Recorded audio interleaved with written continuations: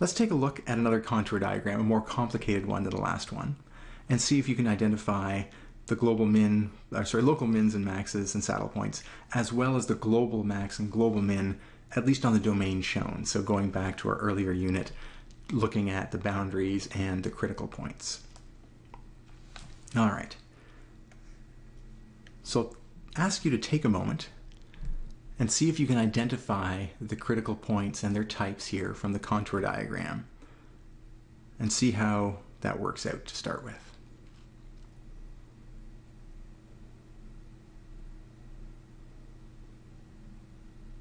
All right, pause if you need a little more time. All right, we'll get started. So by far, the easiest critical points to identify are those at the center of, oh, there's another one there, at the center of concentric contours. And we can classify them a bit better here. Let's do green X's for local maxima. And again, what we're looking for is especially the last few contours, 13, 14, 15, up to 16, that's going uphill to a max. 9, 10, 11, that's a local max. This one here, local max, 9, 10, 11. Here, let's do these in blue, big circles in blue.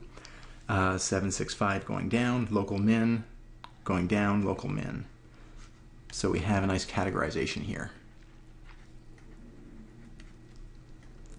And blue circles are local min.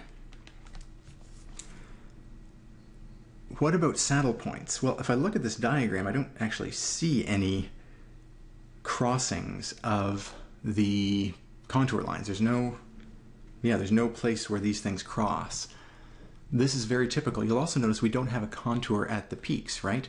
Those we know are there just because of the structure of the surface, and we know, okay, if it's going up a hill and uphill and uphill, somewhere in there has to be a maximum or minimum in this case here for these two blue circles. Oops, I've missed one. 9, 8, this one's a little trickier. 10, 9, 8, this is actually another minimum in this point at the center here, just based on the closest contours to it. But we'll notice that we don't see a dot there in the contour diagram because the height doesn't happen to match exactly the values that we picked for our contours, like 12 here. This height's probably somewhere between 11 and 12, so it doesn't show up visibly. The same is true for our saddle points. The contours we pick here at nice integer values don't happen to show the saddle lines. However, we know that they're going to have to be there, especially if we think of, say, just the transition between these several two curves here. As we go from one max to another max, and there's two mins over here, well, if I imagine walking from this minimum over to this minimum, I would go up and up and up and up. There will be some transition, and then I'll go down again. Likewise, starting at this peak, I'll go down, down, down, and then have to go back up again. So somewhere in between here, we expect that there's going to be a saddle point. Well, where would that happen? Well, imagine the height of 8 here, height of 8 here, and this is 9. Well, there's going to be some contour, say that's, I don't know, 8.5, which is an expansion of this contour, so we have that. There might be another one just beside it, also at 8.5, and then they might cross or touch here before going on to the various other sides that we have. Actually, it's probably better to draw like this. 8.5 might be this height here, and then what it'll do is cross somehow with the contours coming out of this diagram, out of this peak. And so somewhere around here we expect there's going to be some kind of saddle point. Now, is that the only one? Well, I don't think so. We've got the same kind of configuration between this maximum and this minimum and minimum, so there's probably another one in this neck of the woods for the same reasons.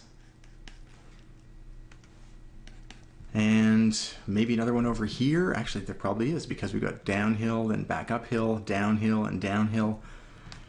It actually gets pretty subtle to identify saddle points from a contour diagram. Let me show you the final picture to give you some idea. Here is the contour diagram with the levels of the saddle points added. So there's a height here, blue, where we do get a saddle point, pretty much where we expected there. We see there's another saddle point over here, and yeah, there was one over here as well. So the transitions between peaks where there's valleys on either side, it's very common to have a saddle point there. We're going to see throughout this, or towards the end of this unit, that we can get pretty exotic combinations for other surfaces if we do them right.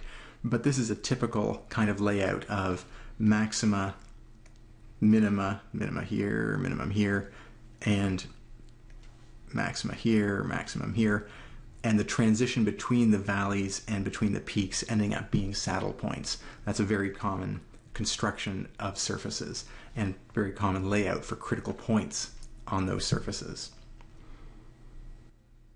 Now, last but not least, we were actually asked to identify not only the local max and mins and critical points in general, but to identify the global max and min. So just a reminder, in this type of scenario where we have a closed and bounded domain, the global max will occur in one of two places, on the boundary or at an interior critical point. So the global max or min occurs on the boundary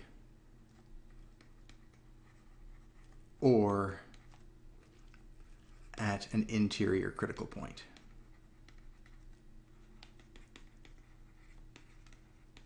And I think from the heights along the boundary, it's pretty clear. We've got heights around 8 to 7, 8 to 9. These heights are much lower than the height of this peak here. At 16 or a little bit above 16, we would have the global maximum there. And if we look for minima, there were 3 minima we could select between. There was one down here as well.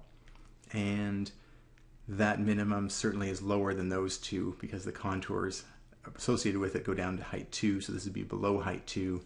This would be the single global min on the domain that's shown here.